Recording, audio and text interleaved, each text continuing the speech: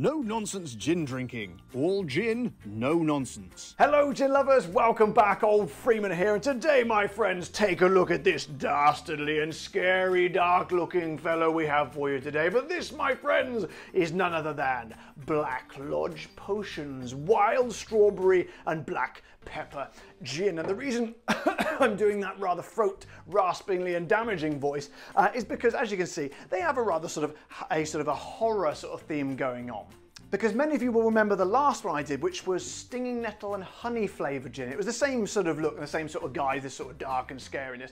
And I thought those flavours were a bit out there, to be honest. Stinging nettle and honey, I thought it was going to be a bit of a novelty and not very nice. But it actually became me and my girlfriends, particularly through the lockdown, our go-to gin. It was absolutely just divine. We really, really enjoyed it. So it wasn't just the novelty value, it was genuinely good gin as well. So I'm very excited to try this strawberry and pepper version for you today. Now, we would usually at this point have a look at what they say about it on the website, but they don't give you a great amount of detail on the website, to be honest. It's all just this continuation of this scary theme. I don't know if you can see on the back of the bottle here, you've got this sort of scary looking beast up here, and his name apparently is Black Shuck, and it's based on a legend, a British or an English legend of a ghostly black dog called Black Shuck that roams parts of the countryside. Okay, so they've got a little sort of, the only thing they've got there is a little poem about Black Shuck, so I thought we'd read that for you. An omen of the night, a giant hound does roam.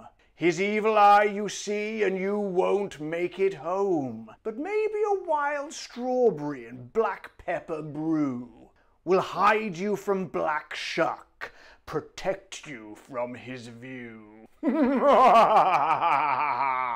Right then, enough fanning around, let's get the old top off, shall we? It's got one of these peely things here. Now, does it have a cork? I'm trying to remember, I think it does. So, oh yes, we do. So we know what that means, my friends. It's the cork test. The cork test. So here we go, do we have a squeak? Oh, a cheeky little squeak.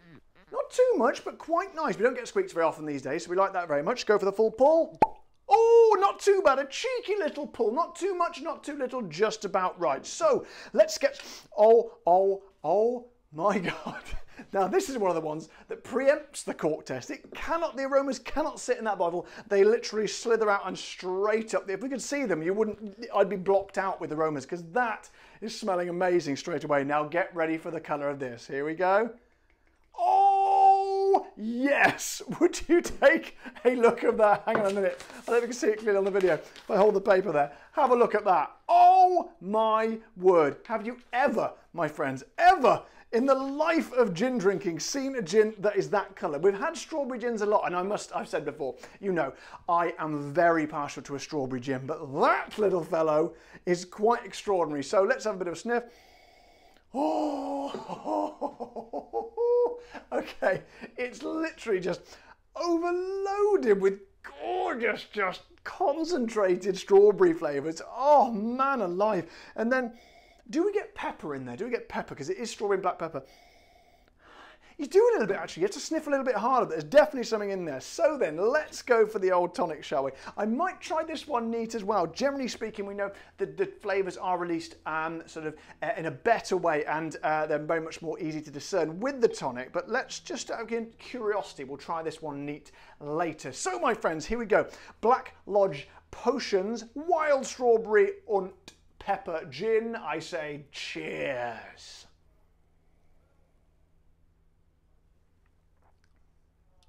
Oh,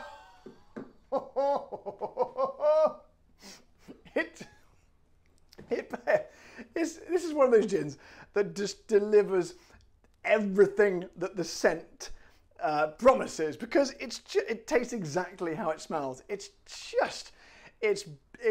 a thing. Oh God, the reason I stammered there is because you have to think to yourself sometimes. To be a gin, as we always say, it has to have juniper. And I'm sure there is juniper in there somewhere, nestled away in the corner. However, I haven't got a huge amount of it. But do you know what? Sometimes I just don't bloody well care, because it's just something that's a bit fun. It's just absolutely all-encompassing strawberry. I mean, absolutely no messing about. That is which is not surprising by the colour of the gin. That is a very, very concentrated strawberry flavour. Now let's have another quick go to see if I can get anything else. I'm trying.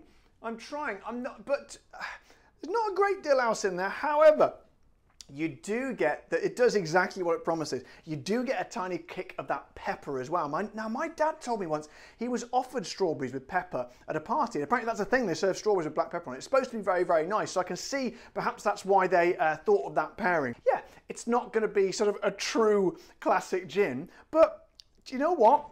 I'm enjoying it. I reckon you get that a bit of ice in there, maybe garnish it. I don't think you even need to garnish it with strawberry. It's so much flavour packed in there. And it's just genuinely nice. If it was just, there are a lot of strawberry gins out there, don't forget. So I like that little tiny quirky twist to it. In the same way that their previous gin that I reviewed, the Stinging Nettle and Honey, was really, really unique. I think, I can't remember what else they've got. I'm sure they do other flavours as well, but it seems like these guys just take gin and have a bit of fun with it. They don't play by the rules. They say, yeah, we'll do what the hell we want and we'll just create something a little bit fun. And, you know, I can't say there's anything wrong with that. So just out of interest, let's try it neat. Apologies for sipping from the bottle, but hang on a second.